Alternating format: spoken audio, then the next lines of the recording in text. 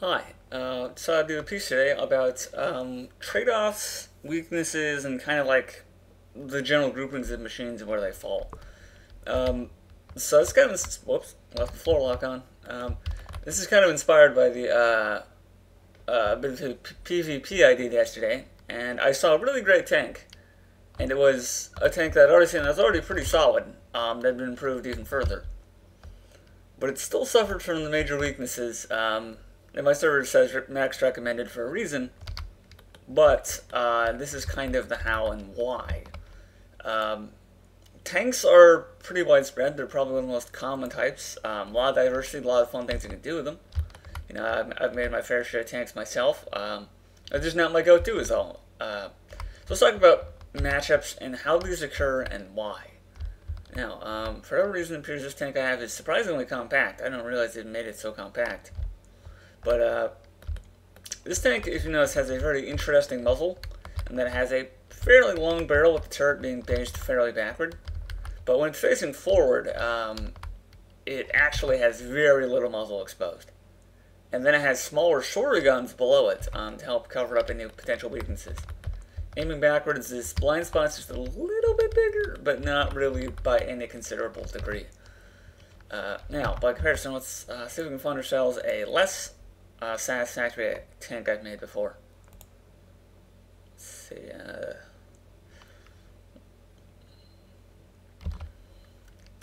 No, actually, I guess small guns have always been my thing. I'll be damned.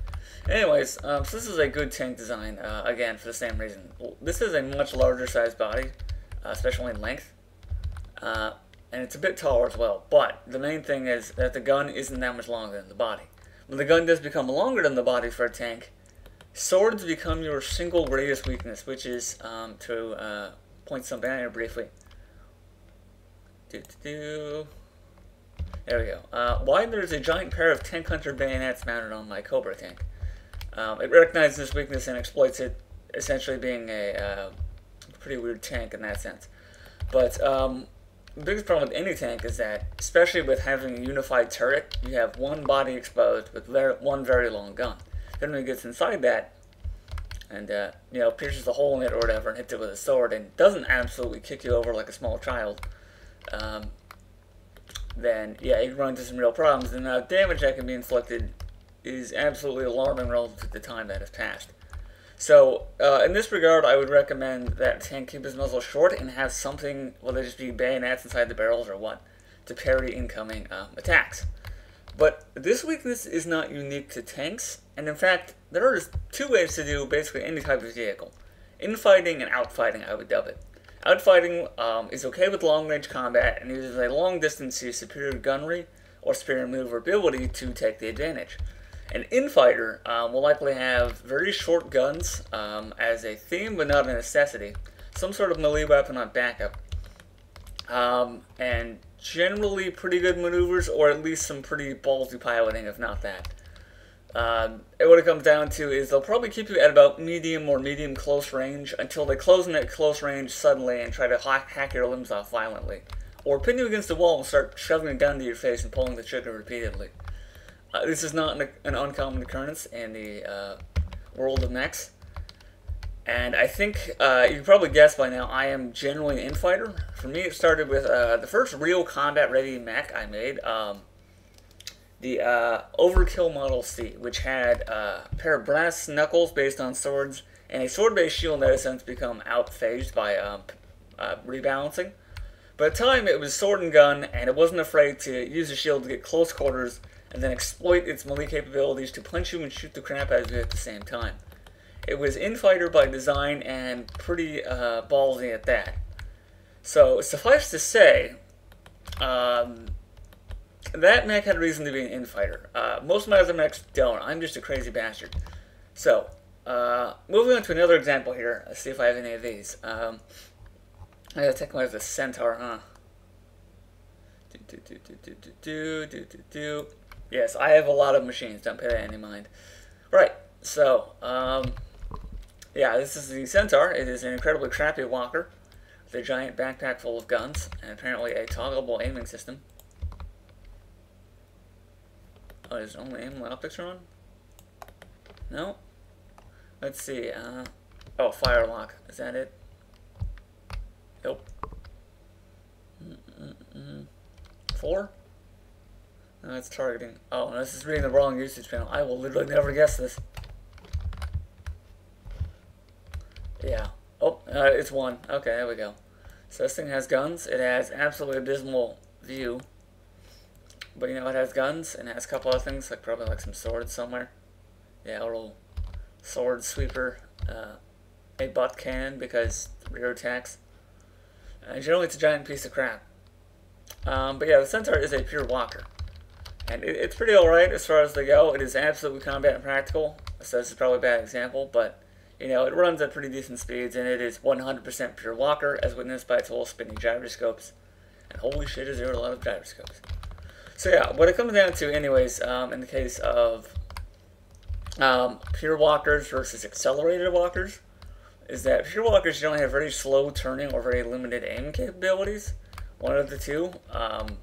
They aren't as free of a design for obvious reasons, being they're limited for the recharge bonus, as many of their competitors. So it's very hard to find a ground-only, like, pure walker mech that you cannot absolutely just run circles around. Quite frankly, it's just crazy, crazy common to be able to find ways to exploit holes in their defense or whatever. So a simple bit of circling will generally wield a weakness for true walkers. It's not hard to do, and it's pretty effective. You can shoot the living crap out of them while you do it. And it's basically an effortless process, as you can see. At least you get good maneuvering. If you if you don't, then yeah, that could be kind of 50-50. In this regard, I would say true walkers and tanks are probably a good fight for each other. And that true walkers will have limited mobility, tanks will have better mobility, and both will very likely have some sort of obvious limit. But now what becomes funny is the next thing, and this is kind of a less clear line than the previous two, is harassers against ground mechs or even accelerated walkers, particularly accelerated walkers, I would say. If you have pretty free aim, this is less of a problem. If your aim is slow and takes a couple seconds to wrap back around, you can end up with a couple problems going on, as you can see here. So all you really need to know about this sort of matchup when I'm talking about is that it's very easy to be able to have good aiming systems or limited aim ranges that aim fairly well in most conditions. But having a very fast enemy circle you, fly over you, fly vertically all of a sudden, do any sort of weird sharp maneuvering, and generally use small size, can wield pretty catastrophic results in the amount of hit ratios you two land on each other. So people often say that small machines are the meta, and this is generally untrue. They are effective more often than larger machines for a couple of reasons. Their size makes them hard to hit. If they're small and annoying and move very fast, obviously they have maneuverability and firepower to at least an acceptable degree, chances are on their side. But the thing is, and this is true, is that you need to add more trackers to be able to quickly and readily aim in any one direction, one situation, so you cannot be out-circled like that. You also need a no-drop camera, chances are, and very good look direction, aim directions, aim ranges, things like that. So, you know, this is literally 360 ramp around a plus 90, minus 90 on the hammerhead. You can't outrun the hammerhead. Or if you can, you can't do it for more than half a second until he gets wise and puts a couple MG rounds back in your face. Trust me, I did quite a bit of battle against harassers yesterday, and it was a good fight, truth be told. But the hammerhead wasn't as that sharp a disadvantage as this guy would be. So, that's important. I think Daedalus uses 285 trackers. This guy uses, I think, like 490 trackers or something like that. So the hammerhead's way overclocked. And this will increase your energy costs.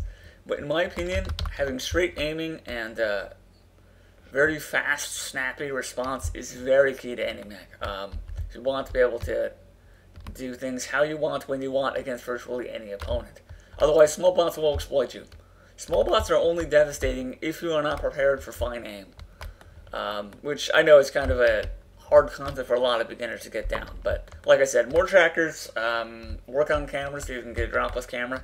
If not, I think I have a couple configurations covered in some of my videos. somewhere in there in giant tutorials, but yeah.